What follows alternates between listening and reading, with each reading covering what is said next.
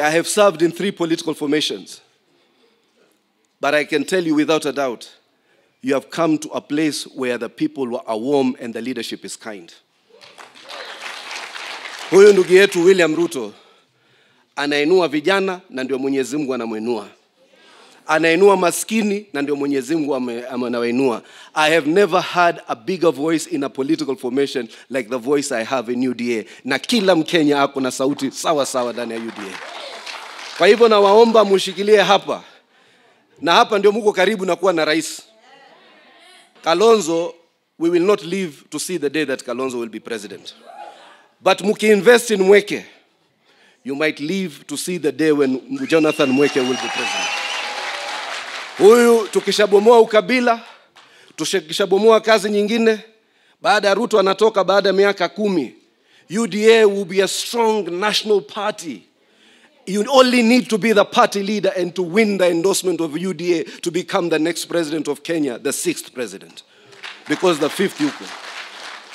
Mukijaribu kupenya na hizi wiper, mutafanya hivi mpaka mikono itachoka hapo mbinguni. Na mwisho ni kwa ajili,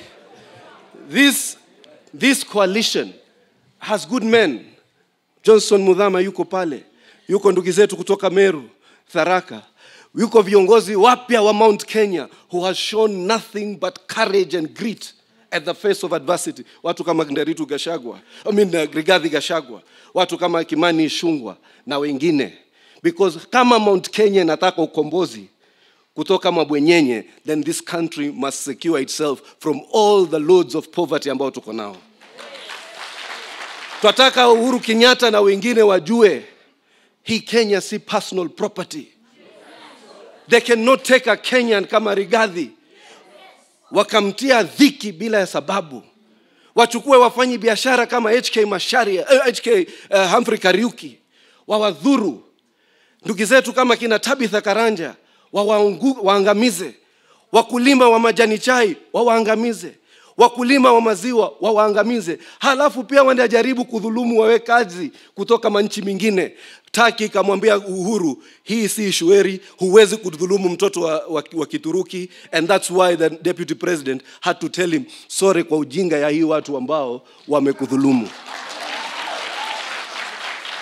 Kwa hivyo hii nchi si property ya mtu. Tunataka ukombozi.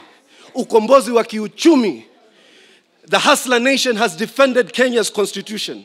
The Hustler Nation will defend the integrity of all Kenyans. Na sisi tunawaambia muingie ndani ya Hustler Nation. Na mwisho, the Hustler Nation will define the economic situation of this country so that watu wote wawe sawa na kila mtu aweze kujihami kimaisha na kupatia hope to their future and food on their table. Na hiyo ndio tunataka kupendua ule uchumi wetu ndani ya Kenya.